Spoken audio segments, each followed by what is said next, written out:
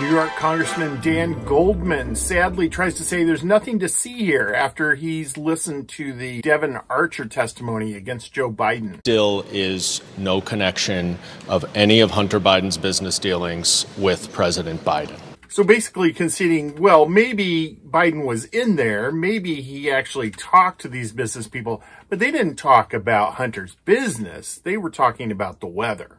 He never said that he has never spoken to anyone. He said that he had nothing to do with Hunter Biden's business dealings. I've never spoken to my son about his overseas business. He never said he never talked to anybody. Goldman here really bends over backwards trying to spin the Devon Archer testimony. It's kind of a preposterous premise to think that a father should not say hello to people that the son are at dinner with.